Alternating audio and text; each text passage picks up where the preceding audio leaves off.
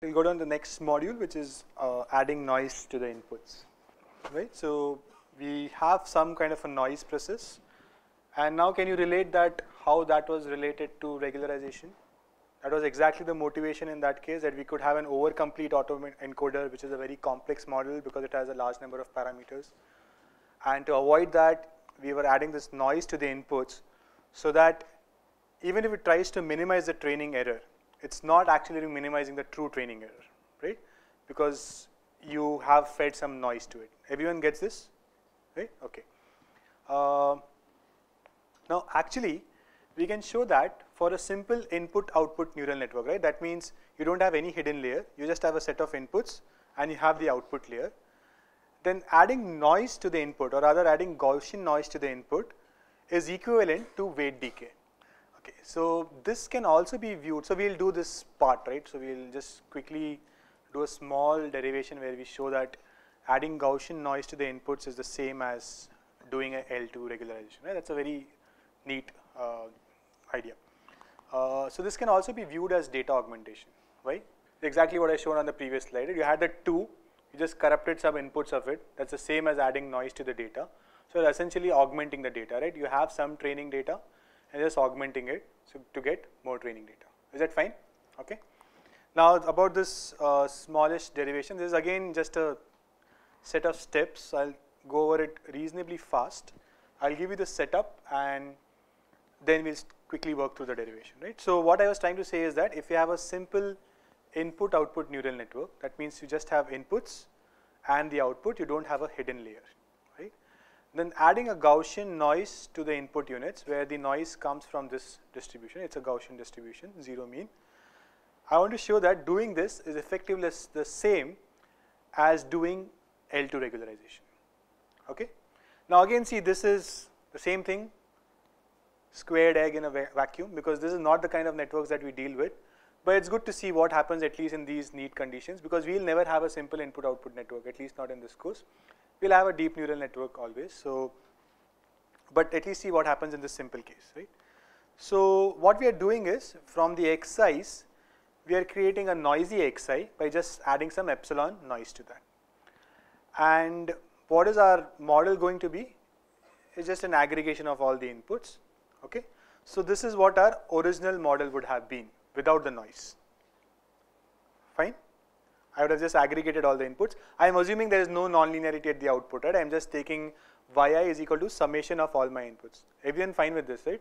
Or this is too simple for you guys to understand, because we've been doing a lot of deep neural networks, so suddenly one layer network, I don't know what it is. Everyone gets it, right? Okay. And instead of y hat, now I have y tilde, because instead of xi, I have xi tilde. Okay, but what is xi tilde?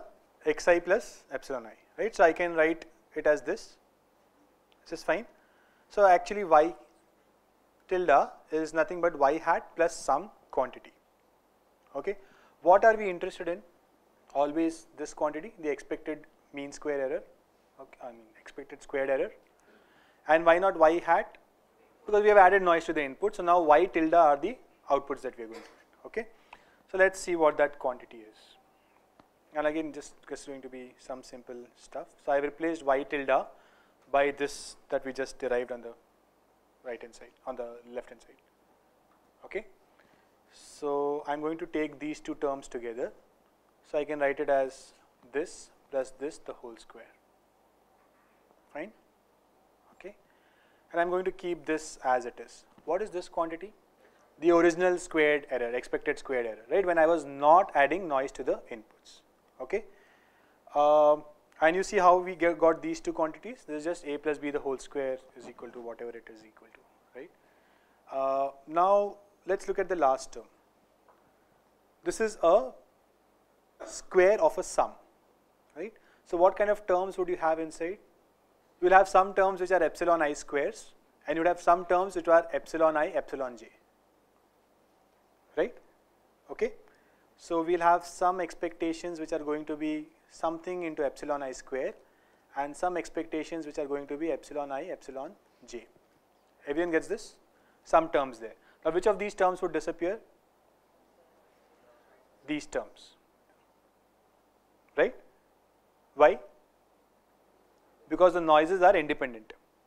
Okay, I'm not, if I have drawn a noise for one instance, it does not have any influence on the noise that I'm going to add to the next instance. If I've taken one xi, corrupted it with some noise, there is no bearing on the noise that I'm going to use for the next epsilon I, right? All these features are, the noise added to the features are independent, right? Is it okay? Fine. So now from these terms, only the square terms are going to remain. Is that fine? And similarly, this quantity, what can you say about this? We just did something similar. Why am I saying that this is going to 0? Again, I can show that this is the covariance between this random variable and this random variable. Okay? And now are these two random variables dependent? No. What is epsilon I? The noise that I am adding to the input.